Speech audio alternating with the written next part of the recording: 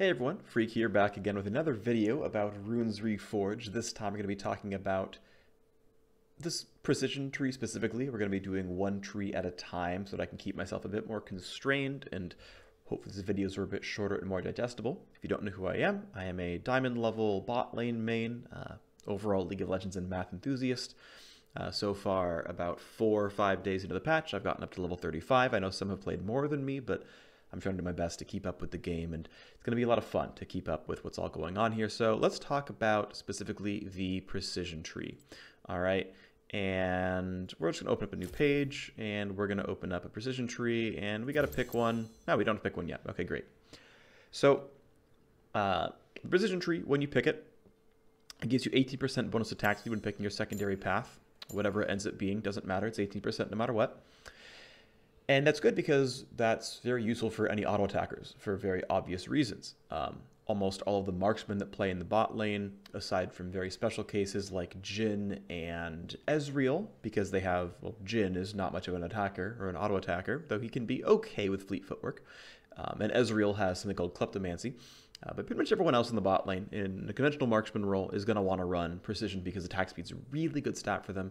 It's a little bit underpriced attack speed, so the 18% attack speed is kind of more than 450 gold worth, and also gives you access to some really other good efficient stats down the line. There's a couple of other good precision users. Yasuo is a great example for this, but really the main thing to keep in mind is the stats are usually not what's going to drive your choice. The keystone is going to drive your choice by a long shot. And what's sad right now is in 7.22, based on what I've seen and based on what other people have seen, lethal tempo is hot garbage. Lethal tempo in basically every possible scenario is just worse than press the attack. Quick shout out to Prototype, North American AD carry player, collegiate champion, who did some, not theory crafting, but he basically fought target dummies on a couple of different champions, and in all cases pressed the attack, out damage lethal tempo, and that was in a literal AFK 1v1, where he just sat there and dealt damage. And keep in mind that press the attack actually gives you a damage amp afterwards as well. When you hit someone, you do some big chunk of damage, then you get 12% more damage for 6 seconds straight, which generally speaking is not always better than 30 to 80% attack speed for up to 6 seconds, but keep in mind that lethal tempo then goes on cooldown, and then you can just reapply press the attack. And basically just what it comes down to, trust me, press attack is always better than lethal tempo, so just basically never run lethal tempo. Even though we've seen people think about champions like Kog'Maw and Vayne and Twitch and think about how good they'd be with lethal tempo, doesn't matter, press the attack is better. So I would expect to see lethal tempo get buffed at a certain point, maybe press the attack to get nerfed at a certain point, though probably not by that much because it's not really overpowered, just lethal tempo sucks. And sorry, my brain is not working, or my mouth isn't. Fleet footwork is not bad. It is not amazing, it's not stellar, it's not super sexy, but the movement speed lasts for a full 1 second, and 30% is pretty high. The heal is not insane, but decent. I mean, you think about a very late game build with like 110 bonus attack damage on it, and it's only a heal for like 65 HP. Like, it's certainly not a lot. It is not certainly what old warlords healed you for by any means, but it is still a solid 30% movement speed buff, which is actually pretty reasonable. Also, the fact that it includes an ability power ratio helps a bit, so that certain mages with really bad laning phases or really weak laning phases could consider it as well. Maybe you think about something like AP Teemo, though I don't suggest doing this with AP Teemo. Those are the kind of things that are available. By and large, though, anyone who's going to be running the precision tree is either an attack speed-based fighter, like you're playing Yasuo, or you're playing a bot lane marksman, in which case, in almost all these cases, you're going to press the attack, with a few exceptions. Great, there's your keystone options right now. We don't seem to have a lot of science there. This is based on balance and numbers. I would expect at a certain point when things get more balanced and things get buffed and nerfed, we'll start seeing lethal tempo be really good on champions like Sivir, who have a hard time hitting the same champion 3 times and would instead just like to get ricochets out faster and whatnot. So lethal tempo will eventually be good. There are also some fun side benefits to lethal tempo. For example, if you're sieging a turret or something, let's say, and you're playing Varus, and you Q poke someone and you snipe them, you walk back to drop turret aggro, and then you have 3 seconds of attack speed to hit the turret with, which is actually not too bad. So there are occasional synergies here. Just right now, the power level is not quite there for lethal tempo, but this actually gives you some PvE power. In fact, in games where I've been playing Sivir, you hit Ricochet, you hit down the minion line. Of course, you're just doing really, really short trades. You would never press the attack at all anyway, and you get some attack speeds that now you can hit the minion wave a bit faster. And sometimes that can matter as well. It can help you last hit because you boomerang blade someone as you're trying to last hit under turret, and now you can race the turret shots with attack speed. So there's some upside here that you're not going to get with press the attack, but again, the number is just not good enough. Okay, we're done with that one. We're done with the Keystone. Presence of Mind, Triumph, and Overheal. So Overheal right now doesn't seem to have a great user. I think Overheal can be good when you are landing alongside like a Sona or a Nami or something. Also, I guess theoretically this could be good. In fact, like you look at the numbers, right? And because you only get 1/3 value for self-healing, but you get 3x value from allies. This really is the kind of situation where like when a redemption's coming down, or when you've got Font of Life on a teammate, or you're playing alongside a Soraka or a Sona or something, then Overheal can be good. But right now, I just feel like the situations are a bit too contrived to make Overheal a generally good pick. And in general, if you're just going to make a rune page, then forget about it. Probably not going to run Overheal. I don't really know if Overheal is worth running, even if you do have a healing teammate. By and large, it's overshadowed heavily by Triumph. And I want to point out that Triumph is probably only actually good in solo queue and normal games. I don't think Triumph is actually really that good in professional play because you just have many, many less kills in pro play. That said, maybe I'm underrating it, and Triumph is actually better in pro play than I'm going to give it at first glance. But Triumph, on pretty much everything I've seen statistically, Triumph is by far the best rune in this slot in precision, and it's not even close. Triumph smashes everything. It's like an auto choose. It's almost always an auto select. The one thing you could choose instead of it is Presence of Mind, which can be really compelling in very specific scenarios. So for 5 seconds after leveling up or getting any kill or assist, you get free mana for 5 seconds. One of the big winners on this could be Kassadin. Kassadin could be a big winner here because Kassadin gets into a team fight, fights for a while, he gets a killer assist, and suddenly Rift Walk is free for 5 seconds. Oh boy. And if he has Ultimate Hat and he's got max CDR, I mean, it's like a 1.2 second cooldown or something on Rift Walk. Maybe it's shorter. I don't know Kassadin that well. So you just get like 4 free max stack Rift Walks. Like, that's actually insane. Which means you probably just kill the next champion because you Rift Walk on him 4 times. Oh god, it's disgusting. Now, in the average case, though, keep in mind, this requires you to be snowballing a bit. This requires your team to be ahead a little bit so that you can get that first kill and then keep Rift Walking without dying. So the funny thing is, if you're getting resets on Kassadin, you might have a Morellonomicon, maybe, probably not, but you might, and you might have Triumph, which means you have the health to go in and do more. So, right, you're seeing that these two things are kind of at odds because you either have free mana for a few seconds or you heal. And both of these can help you keep going in a fight, but the average case tends to be that Triumph is still better, which is too bad because the Dream is really sexy for Presence of Mind, but statistically, Kassadin is still actually better off running Triumph than Presence of Mind. One other thing I've seen, which can be interesting with Presence, is we're going to go back to Sivir in the bot lane, or any champion that has mana issues but wants to hard push. So like even Lissandra could be this a little bit, although Lissandra doesn't have mana issues once she has like 2 or 3 items. That's still kind of a long way to go. And so Presence of Mind basically lets you throw down your entire, set of abilities every level up, which is, going to be your first 6 levels in lane. And it's worth pointing out really that this is going to be a bit of an aside, but I want to talk about this. Right, a lot of champions in the old runes and masteries ran things like the 2 health per 5 in the resolve tree. They would run regeneration quints for certain bad matchups top lane. They would always run flat armor instead of scaling armor or scaling health in any anti-physical matchup.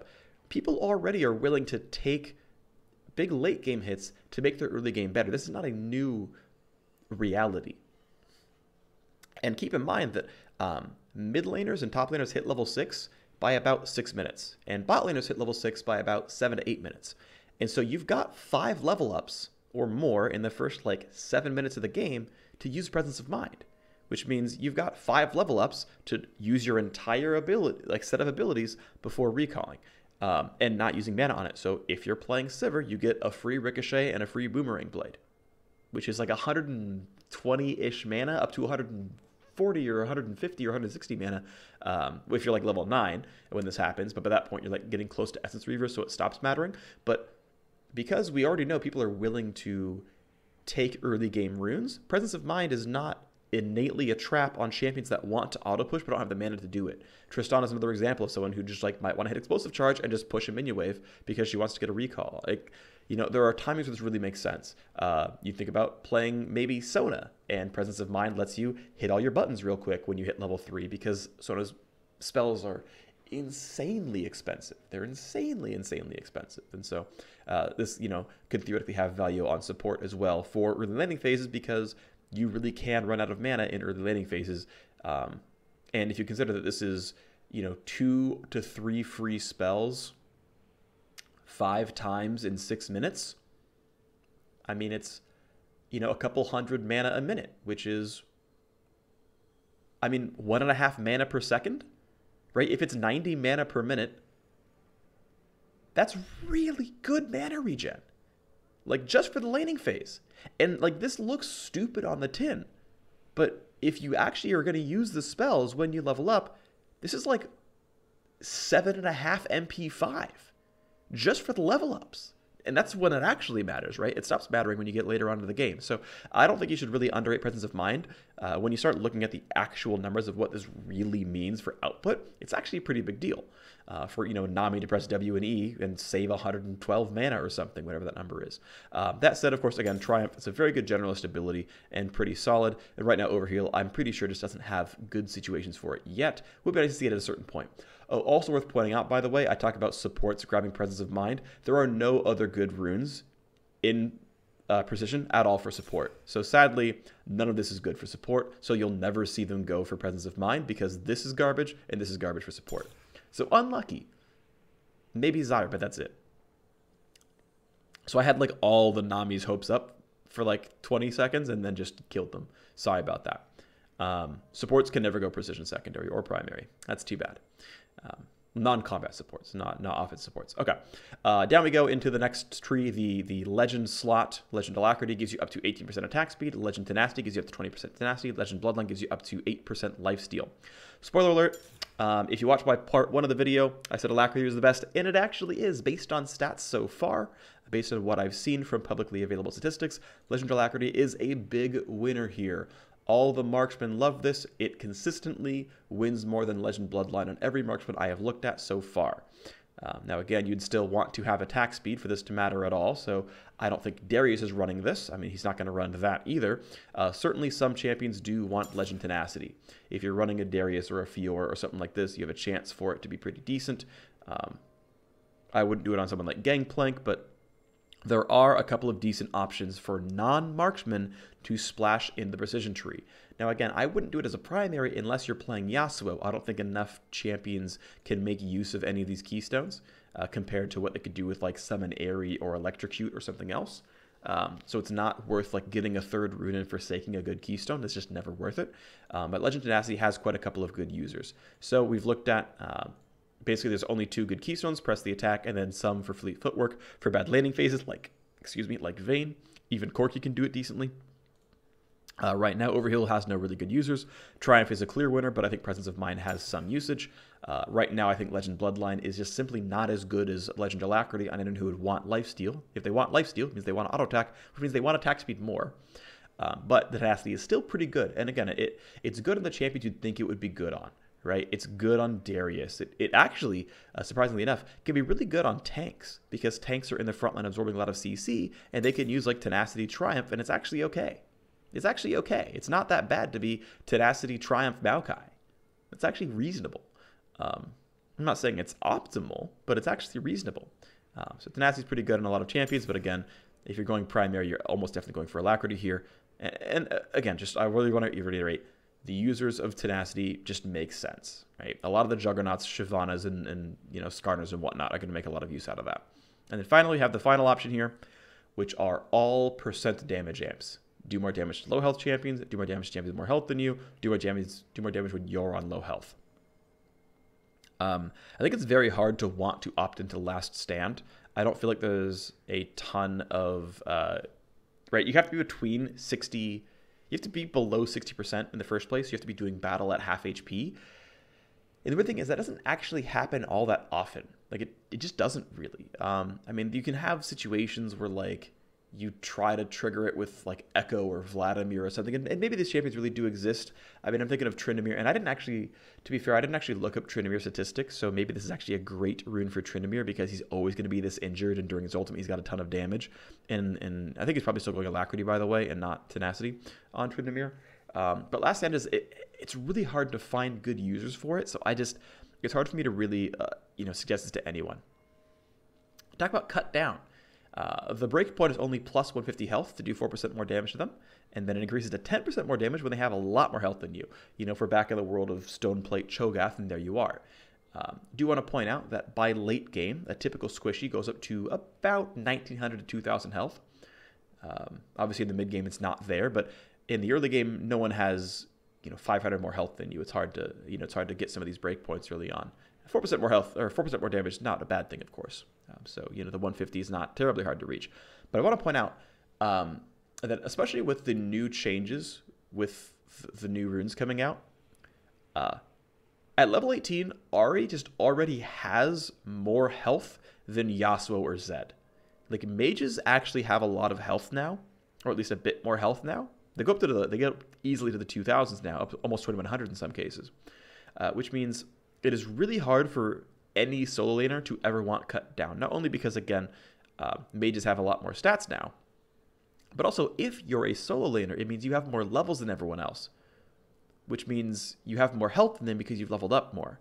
It's basically impossible to use Cut Down in a solo lane. You should basically never use Cut Down in a solo lane. And we talked about how you pretty much never want to use Last Stand in a solo lane, and it means that if you're a solo laner, the only option you really ever have, your damage dealer, is coup de grace. It's just a very easy process of elimination. There's just no point in anything else. It doesn't make any sense. This will never trigger against supports. It'll never trigger against the AD carry in the bot lane. It'll frequently never trigger against a jungler. Now, certainly to be fair, we are in a metagame full of Rangars and Kha'Zixes. Right? No one's running around playing Cinderholt Gragas because it's not as fun as playing Rangar. So this is a little bit metagame dependent, to be completely fair. And certainly, like, some people are doing like the Black Cleaver stacking build, which is a little cute as well. So there's some of these like pieces out there where Cut Down is correct, but really this is not good in the general sense, and only good sometimes in specific games. I think you can get into champ select and say, okay, they have Braum, with the Tahm Kench top lane, they're playing Gragas jungle with Galio in the mid lane. Okay, yes, I will run this now on Tristana. But by and large, you just tend to feel like coup de grace just better in a lot of cases. Also, I want to point out one more thing. Don't be trapped. If you're playing a support, a damage support down here, you're probably getting a Sightstone, which is 200 or more health on it. Like you're playing Zyra or Brand, right? And you're also probably going Riley's Liandry's, which has another 600 health on it, which means you've now got 2,800 health on Zyra, and suddenly Cut Down doesn't work against any of your applicable targets. Not spicy anymore. So Cut Down, again, has a hard time finding targets. I think it can literally only be good on bot lane marksmen because they are under-leveled and don't typically buy health items. I know, it's a pretty small suite of champions that actually use Cut Down because it's hard to have the least health in the team when you can just, like, this condition can be met. It can be met, but coup de grace I feel like is actually met a lot more often. And sure, a lot of the time you're fighting enemy champions, they do not have less than 40% health. It doesn't happen all that frequently. But it still happens enough to where I feel like if you're just going to make a rune page and then never think about it again, coup de grace just tends to be good, right? You don't even need the 10% damage amp to happen all the time because you can simply get a killer assist and then gain like 300 gold worth of stats. Now, you can just simply get 300 gold worth of stats by showing up. And you only get it for 10 seconds, okay, sure, but that carries on to your next kill, and your next kill, and your next kill, and you can stack up a fair bit of damage, and then, there's just enough power in coup de grace that it's just generally always good. And what that means is precision is not a very interesting tree right now. And this is based on number balance, right? I would expect a lot of these things to change. Like, I don't think Coup de Grace needs the bonus stats. I think it's actually good enough on its own. Then you can start to see it actually have some real comparisons. I think Last Stand is very hard to make work. I would actually almost like to see, you know, the number go up to like 80% or something, where it's available in a lot more options. Heck, I would love Last Stand to exactly match up with Perfect Form, where as soon as Perfect Form turns off, Last Stand turns on. And now you've got like a really cool, interesting thing going on where at least always one is activating, right? I think definitely this is the first patch. I think Cut Down, again, is going to be hard to make use of outside of the roles I talked about. I think Last Stand, I think, certainly needs more Threshold, in my opinion. Maybe I'm wrong, and maybe there's actually data out there that's proving me wrong. It just feels like there's not a lot of users, not a lot of users. There's English. That's what it comes down to. So what's funny is I basically made this page, right, and I looked at all these things that made the most sense, and then I looked at the default precision tree, and it's literally this. Like, if you just never do anything and just let the game pick your optimal runes, you get here, and it's actually right, like, all the time. Again, there is some movement. There's the Dream Case for Presence of Mind, but Triumph tends to win more even on Kassadin. There's very clearly some Legend Tenacity users, but honestly, Bloodline is just not as good as Alacrity right now, based on what I've seen. Even though Bloodline looks really enticing, it's just actually it's just not the way it is. And then Coup de Grace is just generally very good. It works all the time. It's hard to get wrong. And that right now seems to be a big thing with Runes Reforged is, and it's kind of unfortunate, there's a lot of really cool situational effects. Like, I think Arcane Comet can be really good. The problem is Arcane Comet is not as reliable as Airy, so everyone just runs Airy. And right now, it feels like basically this happens sometimes, happens too rarely. And the stuff that's always good is just always good. And that's where the balance is right now. I expect that to change, but as a 722, you have very few options other than what's shown right here on the screen in the precision tree. I assume I'll revisit this in maybe 8.1 or something, or a little bit later, maybe once the LCS season starts, we see what pros start doing. But based on what I've seen, based on what I've played with, and based on what I've seen with statistics, these are the best runes. That's going to do it for this video. Part 2 will come in next, and then we'll go over the domination runes. Until next time, see ya.